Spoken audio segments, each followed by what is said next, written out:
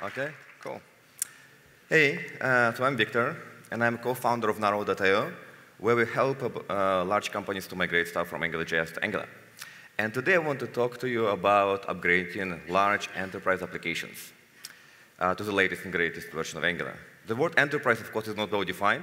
So what I mean by enterprise is large, ginormous apps written by multiple teams for multiple lines of business, usually using different routers, different state management strategies.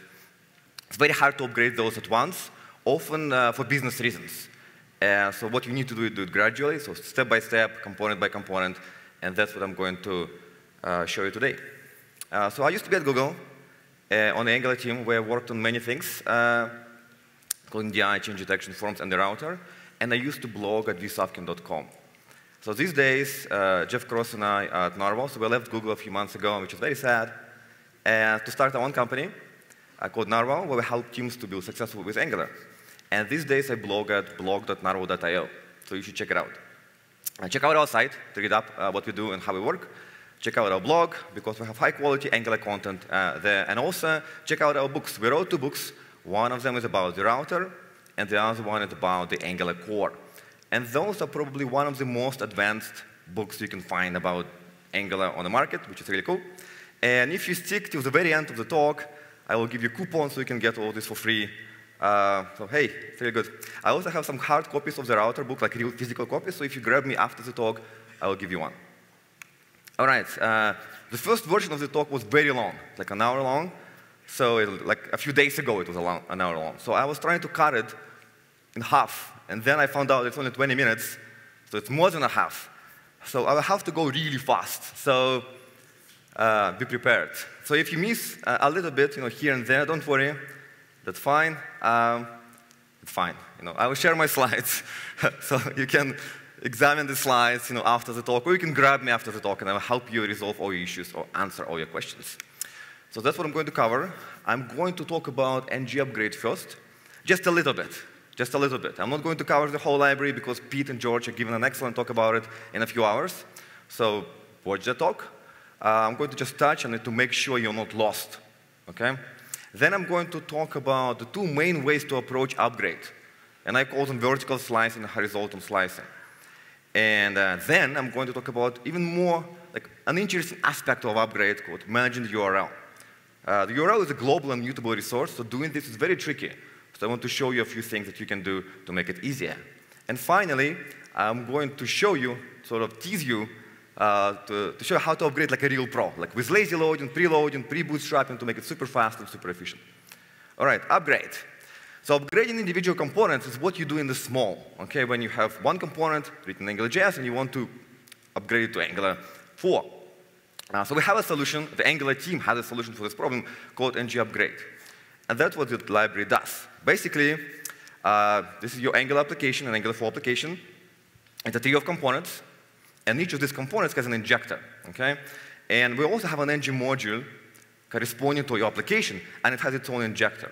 And essentially what happens is when Angular tries to resolve a dependency, if it cannot find it in your component tree, it will get it from the module's injector, okay? That's simple.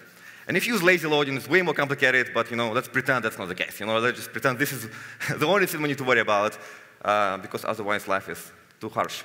So ng-upgrade, essentially what it does, it bootstraps an AngularJS application, an AngularJS 1 application, next to your Angular application in a very specific way, and sets it up in such a way that your AngularJS injector can see your ng module injector, so they can see each other's injectables, and you can interleave freely your AngularJS and your Angular components in one application, okay?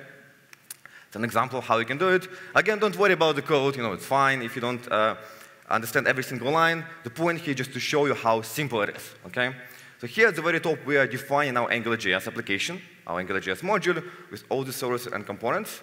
Then we define our root ng module that we are going to bootstrap. And after we're done bootstrapping it, we are going to bootstrap our AngularJS 1 application sort of from that Angular 4 application, okay? That's the simplest thing you can do to bootstrap a hybrid app, not the best one. So if you have an interesting application, don't do that. But if you Google for it, that's what you will find online.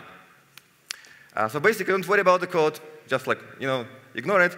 What's important here is that we have this capability, that we can mix and match AngularJS and Angular components. And the interesting question here is that how can we use this capability to in the most advantageous way. So what patterns and strategies we can use to make our businesses successful. And there are two main ways to approach your upgrade of your application: vertical slicing and horizontal slicing. Before we jump into those, I will show you one strategy that's useful regardless of which way you choose. And the strategy is called the upgrade shell. The way it works is like this. So you take your Angular JS 1 application, an existing one, a legacy app, an existing application, and you take the root component of that application and you upgrade it from Angular JS to Angular. Okay? The rest stays the same. Or if you don't have an existing component, you introduce one. So you need to have a root. So the bulk of your application is still written in Angular JS 1.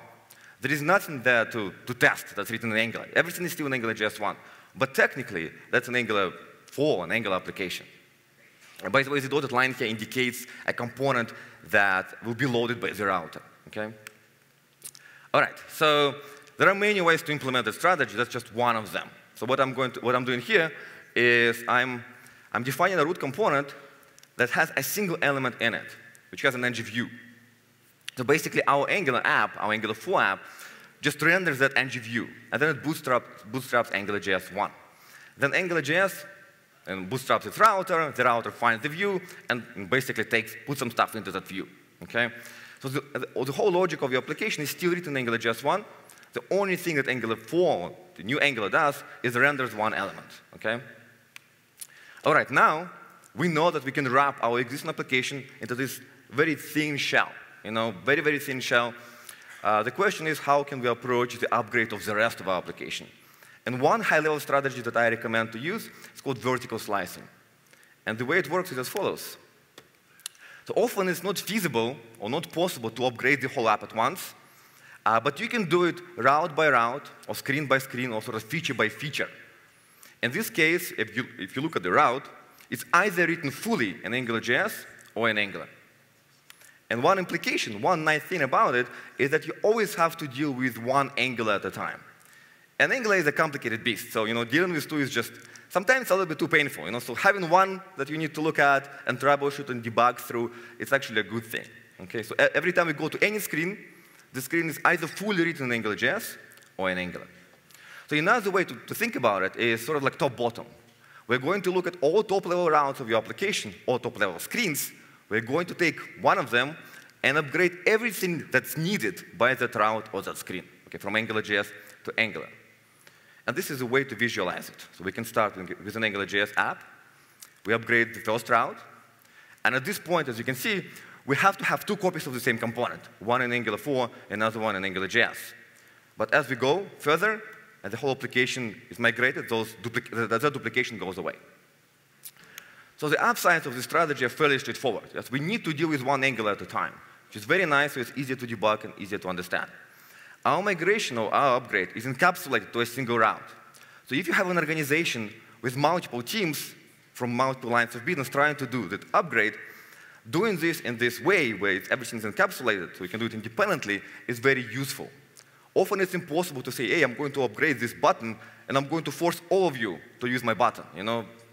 For obvious reasons, they're like, go yourself. Like, I don't need to worry about right now. Yes, I'm not worried about upgrade right now. So it's easier to do it completely independently, and this strategy allows you to do that.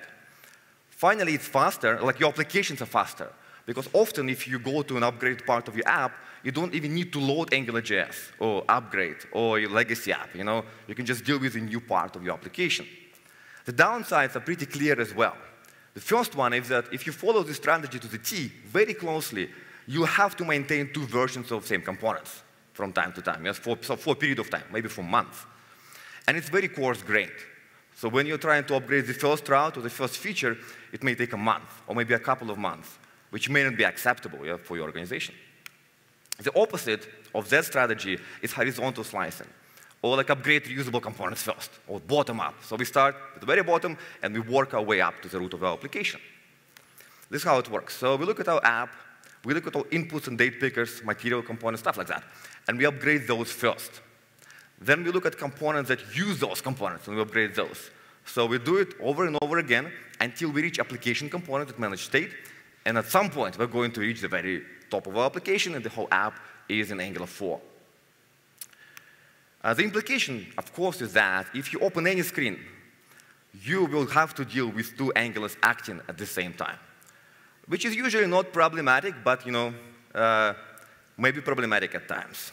And this is how you can visualize it. So you have an app, we upgrade the root and sort of inputs and date pickers or material stuff.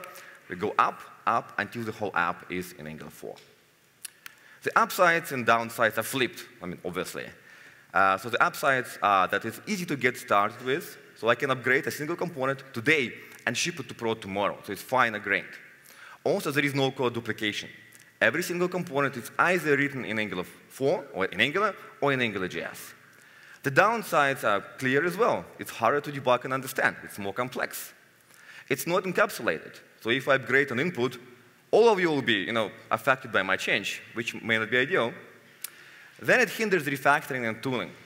So Angular 4 or Angular is designed in such a way to enable static refactorings, and all the static stuff that we enjoy. That's why TypeScript, that's why the templating language is the way it is. So AngularJS 1 is not like that.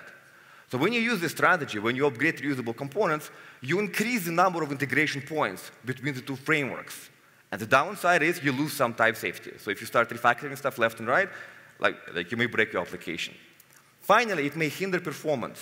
What I mean by that is, if on any page, no matter where you go, you have to load to Angulars, you need to ship more code to the client, most likely you have to ship your legacy, your existing app to the client, AngularJS 1, which is a large framework, to the client, so it is slower. All right? So those were the two main approaches to upgrade, vertical and horizontal. Now let's talk about managing the URL and why it's tricky. And it is tricky, mostly because it's a global, mutable object that the user can interact with directly. So when you have two actors, like two Angulars, two routers, trying to update the URL, you're almost always in a lot of pain. So there are two setups I see when it comes to managing the URL that I want to talk about. The first one is single ownership or a simpler setup. So the way it works is as follows. Let's say we have an app with 5 routes, okay? And let's say we use the vertical slicing strategy to upgrade one of the routes from AngularJS to Angular. So what will happen here, if we use this single ownership setup, is that every single URL or every single route will either be managed by AngularJS and the AngularJS router, or by Angular or the new Angular router. So every single route has a single owner, and it simplifies a lot of things, okay? There are many ways to implement it. One of them is sibling outlet, the strategy that I like to recommend to the people I work with. This is how it works. So we start with our top-level component, and what it has is just 2 outlets. The router outlet, which is the outlet for the new Angular framework or for the new router, and then ng-view, or if you use the UI router, UI view, which corresponds to, basically it's an outlet for the UI router or the Angular 1 router. And the way it works is, at any point in time, only one router actually shows stuff. Only one outlet is actually present, the other one is empty. So you flip between the two when you navigate from the legacy part of the app to the new part and back and forth. So we define our root component like this. Then what we do is we define the routes for the upgraded feature, as we do right now in Angular 4. Then we need to tell the new router not to bother with old URLs, because if you don't do that, the new router will try to change the URL, and it's going to be like a shit show. So you want to avoid that, and it's easy to do. You just define a custom URL handling strategy, and you just telling the router, hey, if it starts with feature 2, if the URL starts with feature 2, just handle it. If not, unload everything. Someone else will take care of stuff. All right. Again, don't worry about the code too much. The point here is very, very simple to do. And I will point you to a blog post that shows you how to do it in depth. And all the legacy stuff is still defined in your AngularJS 1 configuration. All right? So mixed ownership setup. The mixed ownership setup is a bit more complicated, or quite a bit more complicated. So how does it work? It works as follows. So we have an application, and we managed to upgrade a part of it. But if you look at our URLs, we have URLs where one part of the URL is managed by the new router, and the other part is managed by the AngularJS 1 router. And it can happen if you have, let's say, an app where you show lots of dialogues. But the main app has been migrated, but the dialogues are still in AngularJS 1, or vice versa. In the interest of time, because the talk is very short, I'm not going to go into details, but essentially you define another custom URL handling strategy where you define the extract and merge methods. And those allow you to pretend that the AngularJS1 part of the URL doesn't exist. So you extract the part you care about, and then when you change it, you merge it back. So you just like close your eyes and pretend that last part is not there. All right, the URL is a good thing, but it creates a lot of pain for me personally, because it's global and mutable. And that's why managing is very hard. There are many setups you can use in your application, and the two main ones are single ownership and mixed ownership. And obviously, if you can do the single ownership one, you should do that, because it's way simpler. There are many strategies to implement those two setups. And the one I like to use is sibling outlets, which actually works for both of them, for single and mixed. And unsurprisingly, because the URL management is a subset of state management, all the considerations we have regarding the URL apply to state management as well. It's more nuanced, so I'm not going to go into details right now, but it's somewhat similar. Finally, I have a few minutes left. I want to show you sort of like a teaser of what you can do if you try to upgrade your app, in a hardcore way. In particular, what you need to do and what you should try to do is to do the following. So usually when you look at upgrade examples online, and there are very few of those, but if you find those, usually what happens there, and what I showed you before, is we bootstrap our AngularJS application right after we bootstrap our Angular app. Okay, so AngularJS1, Angular 4, ng upgrade, your legacy app, your new app, is all together in one bundle that you ship to the client on load, okay, which is not performant. One of the coolest things about the new router is that what you can do is you can lazy load stuff transparently. It works really well. I really like it. People seem to like it a lot. So what we can do, we can put the legacy stuff, okay? Not legacy stuff, existing stuff. AngularJS1, ng upgrade, your existing app into a separate bundle, and not load that until the user actually navigates to a legacy part of your app, okay? This is one way how you can do it. It's a naive way. Of course, it's more nuanced. So let's look at it real quick so you just have a feeling of how it can be implemented. So what we're going to do here, what we're doing here, is we're defining a new route, which is essentially like a sink. An empty path route can act as a sink. So everything that we cannot match, we are going to assume will be handled by AngularJS1. Like we didn't recognize the route, it must be AngularJS1, okay? So what we're going to do, we're going to load an Angular 1 module lazily. And that module looks like this. That module basically contains ng upgrade. It loads AngularJS1, or it contains AngularJS1, and it will bootstrap your AngularJS1 application there. And it will do it only once, because AngularJS is almost impossible to unbootstrap, okay? So it will do it only once. So when you navigate back and forth, the app will be present in memory, okay? So it will work fine. You can do it in this way. And essentially what we did is we took our AngularJS1 framework, our legacy app, all the machinery for upgrading, and we wrapped it into a thin layer of Angular, like a thin module, which we load lazily. It's very beautiful. All right, so app size, it's very fast. Yes, you don't pay any cost if you don't go to the legacy part of your app. Yes, it's as fast as an Angular 4 app. Yes, so you should, it's really good. Another upside is that you don't have to download the AngularJS1 ng upgrade or your legacy app. You only need to download what's required to render your upgraded part, which is pretty cool. What's better, you can preload AngularJS1. So the user can interact with an upgraded part, with a new part of your app. In the background, we're going to preload AngularJS1, your existing app, all this stuff, all this machinery, while the user is still looking at the upgraded part of the screen. But we can do even better. We can pre-bootstrap it. So we can load all this code. We can bootstrap your AngularJS1 app in the background. So when the user actually navigates there, it's super fast. It's like instant. One downside, it needs to be thought through, okay? Mostly because AngularJS1 allows you so much flexibility that at times it's hard to, basically at times it's just hard, so you need to think it through. If you want to learn more, check out our blog. Those are the two links you can use to get the books for free. Get those today. The coupon will be valid today and tomorrow, okay? There is a blog post you can check out about upgrading Angular apps. You can look at that one. Also, I decided to write a book on upgrading apps, because I'm doing it more and more. So if you go to that URL, you can find out more info about that book. Also, say hi to the booth. I have the books I can give away for free, and in general, I'm a nice guy. All right, thank you.